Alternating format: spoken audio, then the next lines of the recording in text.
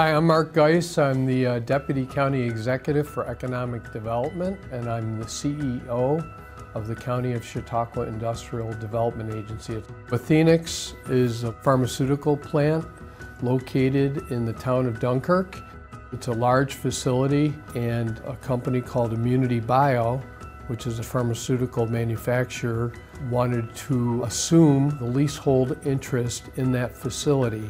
Part of that arrangement, they are obligated to create 450 jobs over 5 years, and also to invest well over $1.5 billion in that facility. Our board approved a consent resolution which transferred those obligations and also the tax incentives over to ImmunityBio.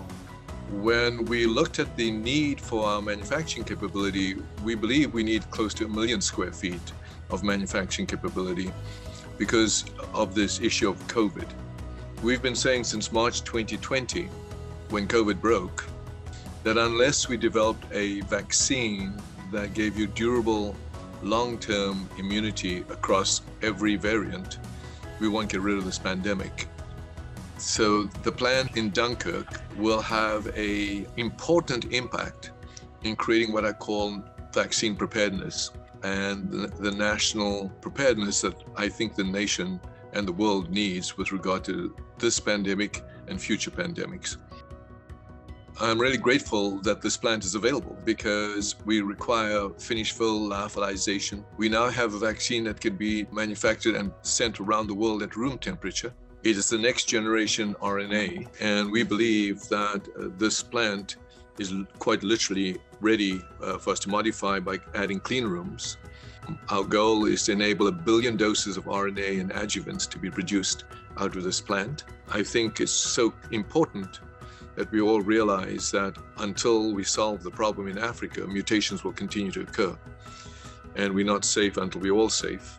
So I'm really grateful for the fact that this plant is now available for us to really jumpstart the capability of making vaccines here, not only for COVID, but also for HIV, TB, and more importantly, for cancer. And I think that this plant will serve as a model for our company. The regional impact of ImmunityBio is expected to be significant. We want people to stay here. You know, you build something really magnificent, they will come. And that's what happened here. This is a world-class facility, perhaps the premier pharmaceutical manufacturing facility in the world. It's magnificent.